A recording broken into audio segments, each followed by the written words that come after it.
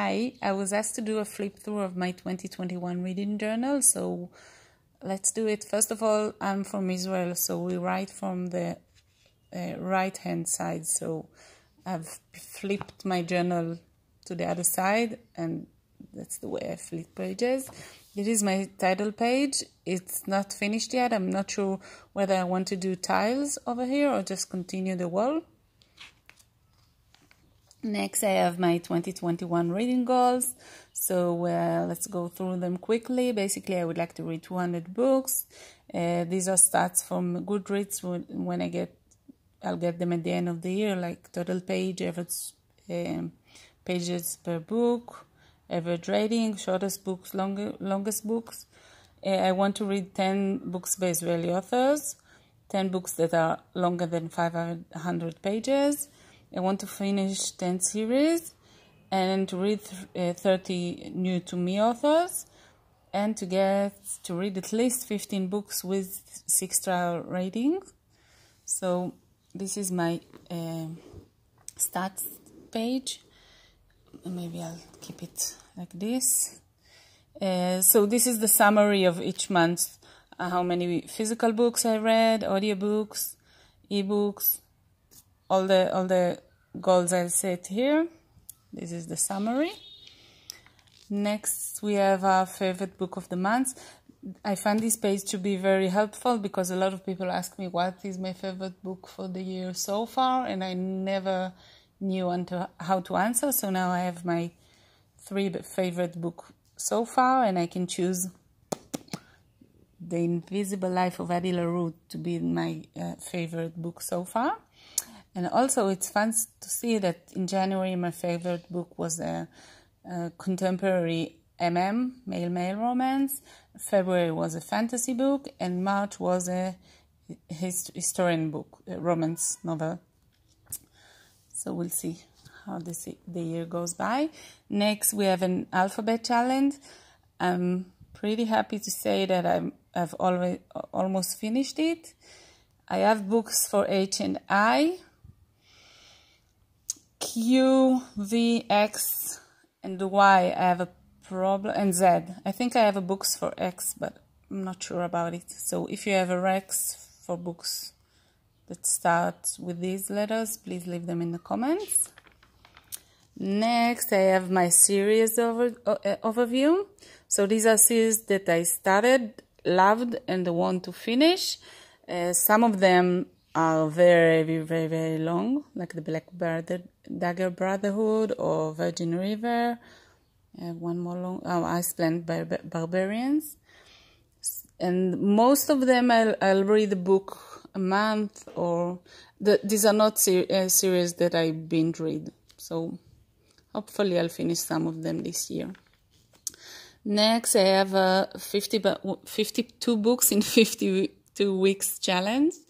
So I have all these prompts, and whenever I read a book, I will mark it here, and then write the name of the book on this page. Okay. Then I have a challenge from a Facebook group I'm part of. So it's one book per month. And then I have my social media tracker. So I like to track how many likes or followers I gain, as opposed to how many posts I posted each month, to see if there's a correlation between between those two. Then I have another 52 prompts challenge. This one is harder, but I was able to finish part of it. And then this is the monthly spreads. I have these tabs for each month. So this is January. I mainly update posts on Facebook that I post, because I want to see how many and when I posted them. This is books that I read in January. So the list, I number them, date them, write the name of the book and the author. Then I write the format I read it if it's audio, ebook, or physical book, if it's a new to me author, number of pages, and my star rating. I rate my book from 1 star to 6 stars. This is new to me because I used to rate it only up to 5 stars. And this is the summary of the month. So books read, the rating, and everything else. Then I have February. This is in February I attended a few events. So this is the month summary. Books I read in February. And then these are the events I attended. This is readathon. I think I might have finished a few more books from this readathon, but I need to update this. And then we had Fair of Feb, fantasy romance, and another small challenge. Next, in March, I wrote reviews on my Facebook page for books on Audible Plus. So I made a list of books that I want to listen and write about and publish. And these are books that I read that also I need to write about and publish on my Facebook page. And then I still have, but it's not active, a Facebook page and Instagram and YouTube. You're actually watching the YouTube channel, but it used to be for the what's wrong with me today? Scrapbook Buddies, which is my crafting channel. So basically, as you can see, I have almost 5,000 likes on my Facebook page. My Instagram page, since I'm not adding any new posts, I'm losing followers. And I've recently started in March a TikTok page for my for my reading, so it's a book talk. Next, I have a contact planner. In this I write each month the readathons I participate in, some goals I have for my Facebook page, and so on. Then I have my Scribd TBR. These are books that I saved on Scribd and I put on priority to read first. So I wrote in here and find it much more easier to look on this list instead of in the app. And then I have my Kindle TBR. I have on my Kindle more than 700 books. Whoops. So these are books by authors that I love or series that I started that I want to continue. Then I have my Goodreads reading challenge. This is just a way for me to mark how many books I've read so far, divided by months. Then I made this subgenre Tetris game, and I thought it was so much fun and colorful. And then in February I read so many books and fantasy books, and it began to be so much harder than I thought. So I might go back to this challenge, but for now I'm putting it on hold. Next we have books on my phone. These are on my phone. I have a few apps with books of Israeli authors, books in Hebrew. I buy a lot of books, but I hardly read them because I find it much more easier to read on my Kindle or to listen to audiobooks. So I need to get to these. But then I made this favorite author TBR.